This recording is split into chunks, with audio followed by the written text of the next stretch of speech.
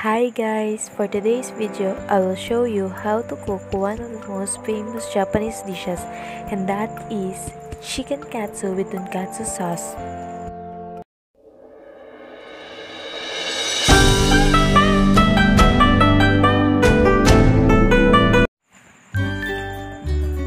The ingredients are chicken, all-purpose flour, eggs, panko breadcrumbs, salt and pepper, and oil. And for the sauce, we have ketchup, soy sauce, Worcestershire sauce, and brown sugar.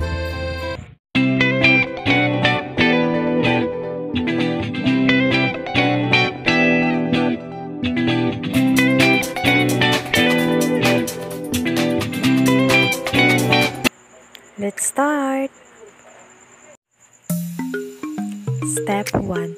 Season both sides of chicken with salt and pepper.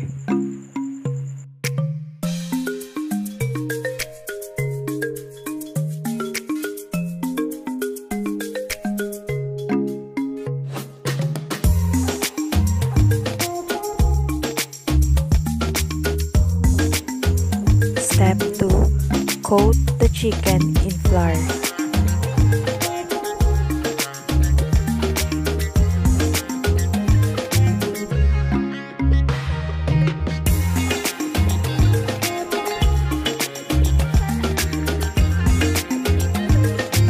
Step 3.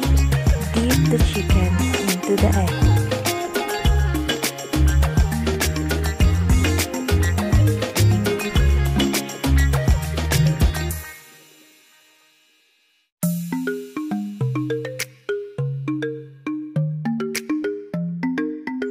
And then press into the panko crumbs until well coated on the both sides.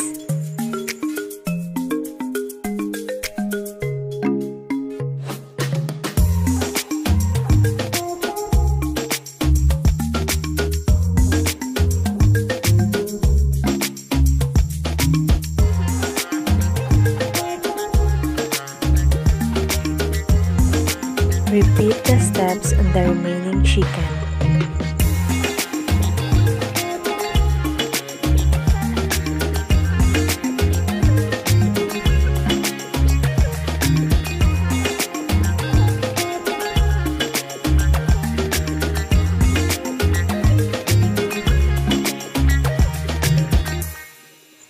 After the chicken are fully coated, heat the pan and put the oil.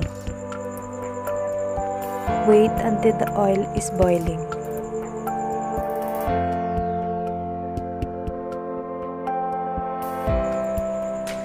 When the oil is already boiling, fry the breaded chicken.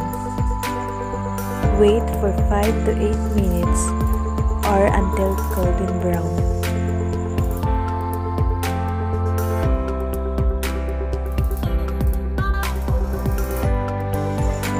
When it becomes golden brown, flip it into the other side and wait for a few more minutes.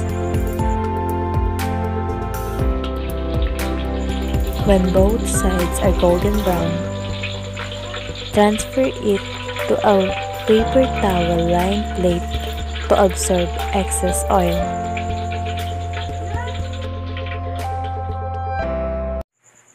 And for the sauce, stir together the soy sauce and Worcestershire sauce.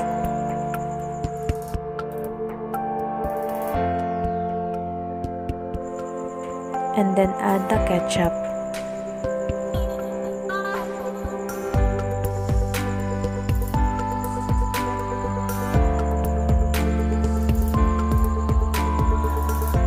Mix it well.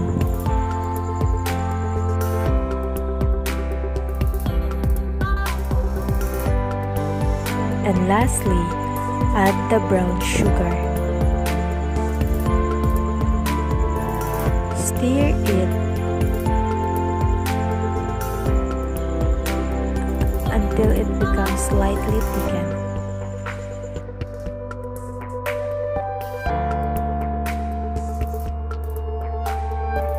And now, this is the chicken katsu with tonkatsu sauce.